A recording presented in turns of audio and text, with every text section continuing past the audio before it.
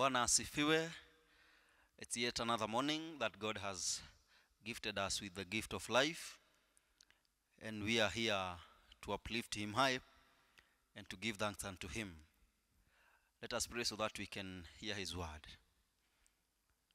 Heavenly Father, we thank you because of this new day that you have given unto us. We worship your holy name, Jehovah Father. And as we prepare to hear from you, Jehovah Father, I pray that God, you may make our hearts, Jehovah Redeemer, and you may talk to us. And that God, your blessings will be upon us in everything that we do this day. For this we pray, believing and trusting in your holy name. Amen. Today we are going to hear the word of God from the book of Luke, chapter number 21. And I want us to think about this word from verse 10 going to verse 19. And when you read this word, you will come to understand that this was a time that Jesus was talking to the disciples about the hard time that they will go through because of him. And I want you to ask yourself, or to meditate and ask yourself, when you as a Christian, when you as a born-again Christian was put in a test or got yourself in a situation that you are confused on what you are going to do, that you are confused on the other step that you are going to make because you never know how. I want you to remember the day that you stood with the truth, the day that you stood in faith and said that you will stand with faith for your salvation. Because the word tells us that nations will rise against nations and kingdom against kingdom, and that there will be great earthquakes in various places, and famines and pestilences, and there will be fearful sights and great signs from heaven. As the word is telling us, many a times when things go astray, many a times that things turn against us, and you feel like everything that you try, you see that nothing is working. But the word of God today is assuring us, is promising us that when we trust in God, that when we stand with our faith, when we stand with truth, when we walk in the light, and when we proclaim and say that God or Jesus is God, things will go and God will fight for us.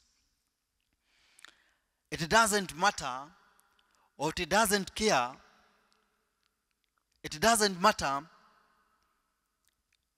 the challenges that you are going through. It doesn't matter the people who are against you, or the people that you see that they should be helping you, but they are turning against you. But the thing is, when God is on our side, when God is on your side, you are going to win. We are going to win. Because he is promising us that even if we are hated by all, just because of his name, just because of his sake, he is telling us that not even a hair of our heads shall be lost. Hallelujah. This is a promising, this is a strong one. That even when people turn against you, just because you stood with truth, just because you said that you are going and you are not going to betray your God, just because you said that you know God's commandment, that whatever your friends want you to do and it's against God's will, and you are not going to buy that, God is telling you and is promising you that even if they plan your end, there is nothing that will succeed. There is nothing against you that will succeed. That is the word of God that is promising us in this chapter, verse 18. But not a hair of your head shall be lost. Why? Your patience possesses your soul. Let your patience be known by all. That you, even when things stands astray, even if things stands against you, you know and you believe that one day God will come and will move you out of the strange things that you're going through. Let us pray. Thank you, God, because you're coming to fight for us. Thank you, Jesus, because of reminding us that when we stand with the truth, and when, Jehovah God, we get betrayed because of you, and just because of your sake, you will come and fight for us. Jehovah God, as we go out, we pray, Jehovah God, that you may hold our hearts. That, Jehovah God, you shall go before us. That, Jehovah Father, you shall win our battles. That, Jehovah Father, you will fight for us.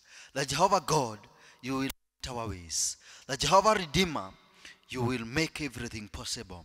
That, Jehovah God, you will not make the hair of our heads lost. Jehovah Redeemer, we trust in you this day. That, Jehovah Father, you are going to hold our hearts. You are going to walk with us until we win. For this we pray, believing and trusting in your holy name. Amen. May God be with you. May God help you in everything that you do today. Don't fear. Don't fear that threats will turn against you because of proclaiming this God. But always stand with the truth. Always stand with the faith. And always say that God will always remain to be God. May God bless you and may he walk with you. In the name of God the Father, the Son, and the Holy Spirit. Amen.